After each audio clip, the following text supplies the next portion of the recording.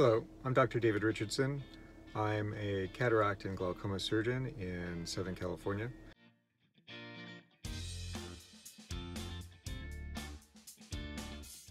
Today, I'd like to talk about one of the misconceptions about symptoms of glaucoma. So, let's get going.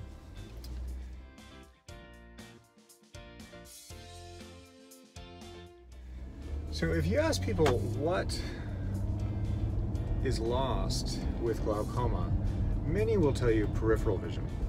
And though that's true, that's far from complete.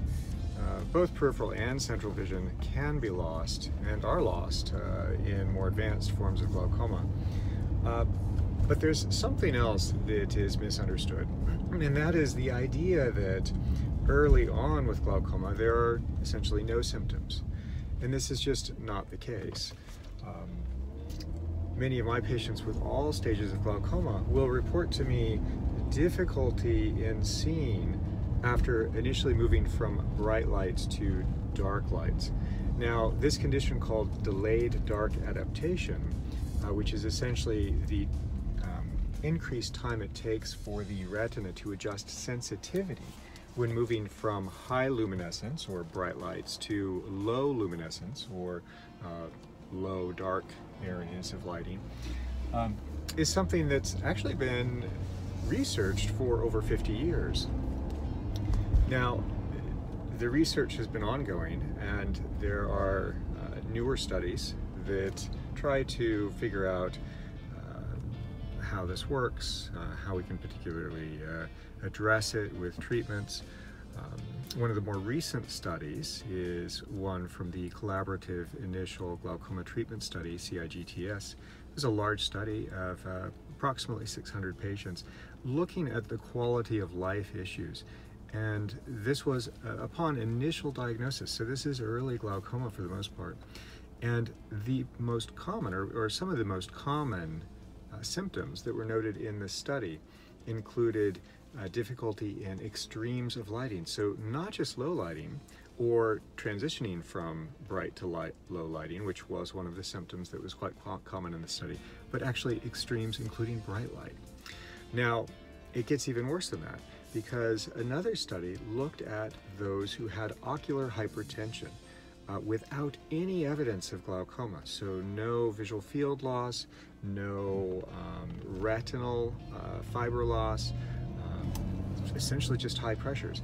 And even in these patients, there was delayed light adaptation. Now, this is particularly concerning because if one has difficulty in low light situations or adapting from bright to low light, this can impact one's risk of driving at night, especially. And maybe one of the reasons why many patients with glaucoma will voluntarily try to avoid driving at night. So the question, of course, becomes what can be done about this? Well, certainly to keep things from getting worse, treating the glaucoma by lowering the intraocular pressure, as well as addressing some of the other more holistic issues that I've discussed in other videos and will continue to discuss. These are all things that are worth doing in order to prevent this from getting worse. But in terms of trying to improve the delayed dark adaptation or difficulty with extremes of lighting, such as I'm having right here as I drive through a series of trees, there's not a lot in the literature. There is, however, a recent study that looked at treating patients with macular degeneration who also tend to have issues with dark adaptation. In this study, patients were given Lutein zeaxanthin, which is a naturally occurring substance that occurs both in vegetables, fruits, and importantly the retina.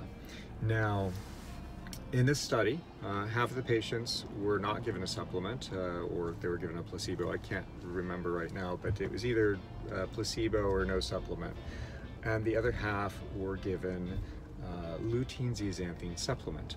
And after a month of taking the supplement, there was a noticeable improvement in those who took the lutein zeaxanthin supplement. So the nice thing about this is that lutein zeaxanthin is a relatively inexpensive supplement that is also one without many risks or side effects.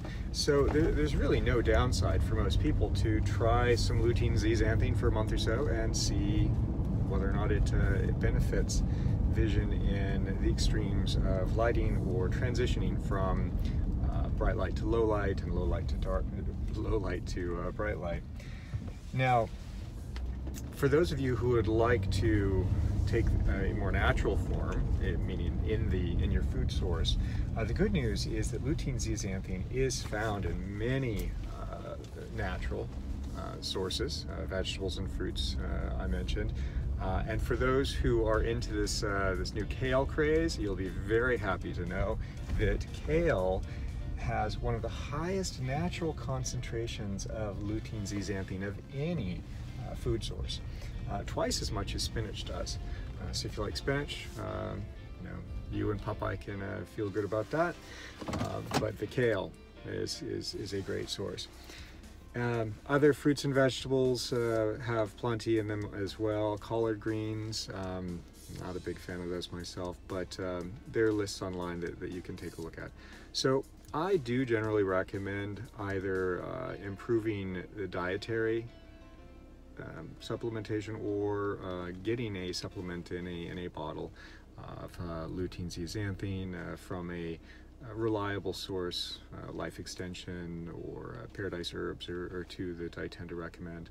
And I'll continue to recommend these supplements to my patients as a low risk but potentially a symptom improving treatment for issues with dark adaptation and extremes of light in both my patients with glaucoma and macular degeneration. So anyway, I hope that this was of benefit to you and that you didn't find the glare too annoying. Sorry, but my commute times right now in the fall are all pretty glary, which actually is apropos for today's topic of conversation. All right, have a great day, and we'll be chatting again soon if you'd like to come back.